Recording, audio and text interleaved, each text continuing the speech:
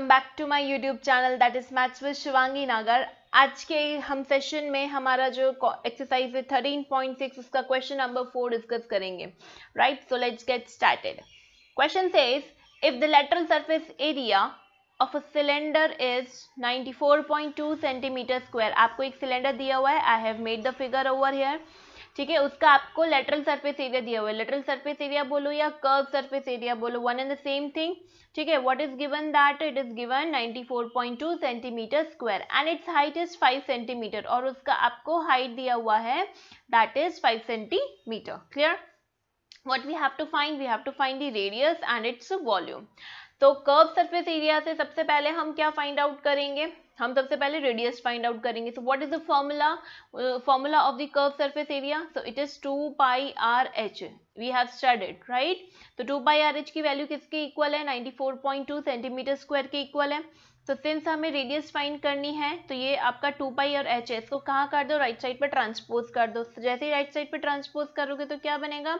r is equal to 94.2 upon 2 pi H. अब पाई की value हमें गिवन है कि क्या वैल्यू पुट करनी है? यहाँ पे 3.14 वैल्यू पुट करनी है।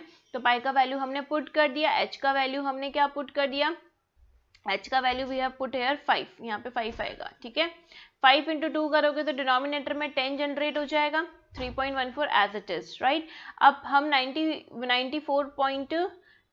को मल्टीप्लाई कर देंगे 3.14 से तो 31.4 जनरेट हो जाएगा। और जब आप 94.2 को डिवाइड करेंगे 31.4 से तो ये कितने टाइम्स कैंसिल हो जाएगा? 3 टाइम्स। तो देखो 3 टाइम्स कैंसिल होकर आंसर आया 3। So what is the radius of the base? It is what? 3 centimetre. तो फर्स्ट का आंसर आपके पास रेडी है। अब सेकंड का आंसर क्या होगा? So here what we have to calculate? We have to calculate the volume. तो बताओ सिलेंडर का वॉल्यूम का फॉर्मूला क्या होता है? So volume of cylinder is what? Pi are square H. पाई का वैल्यू 3.14, आर का value 3 into 3 that is 9 and H का वैल्यू इज व्हाट? 5। क्लियर? चलो मल्टीप्लाई करते हैं, 5 को 3.14 से मल्टीप्लाई करते हैं। So what we will be getting here? So 5 4 times 20 carry over 2, 5 1 5 6 7। ठीक है, देन 5 3 15, 15.70 इंटू 9। अब फर्दर बस इसको मल्टीप्लाई करना है। सो 9 टाइम्स 0 0, 9 7 63 कैरी ओवर 6, डेसिमल लगा देंगे। 9 5 45, 45 plus 6 51 carry over 5 and 9 1 9 plus 4 plus 5। ठीक है, it is what? 14। So what is the answer?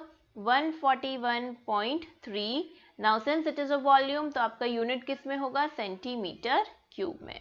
तो सिंपल सा क्वेश्चन था। ठीक है, जस्ट आपको कर्व सरफेस एरिया दिया हुआ था, हाइट दिया हुआ था सिलेंडर का, तो आपको क्या कंप्यूट करना था? रेडियस। और जैसे ही रेडियस आ जाएगा, हाइट ऑलरेडी गिवन है तो जस्ट वॉल्यूम का फॉर्मूला अप्लाई करके volume of cylinder find out करना है। So if you like my video give me a thumbs up, do share with your friends and if you have not subscribed my channel, please subscribe it and press the bell icon also so that you will never miss any of my video.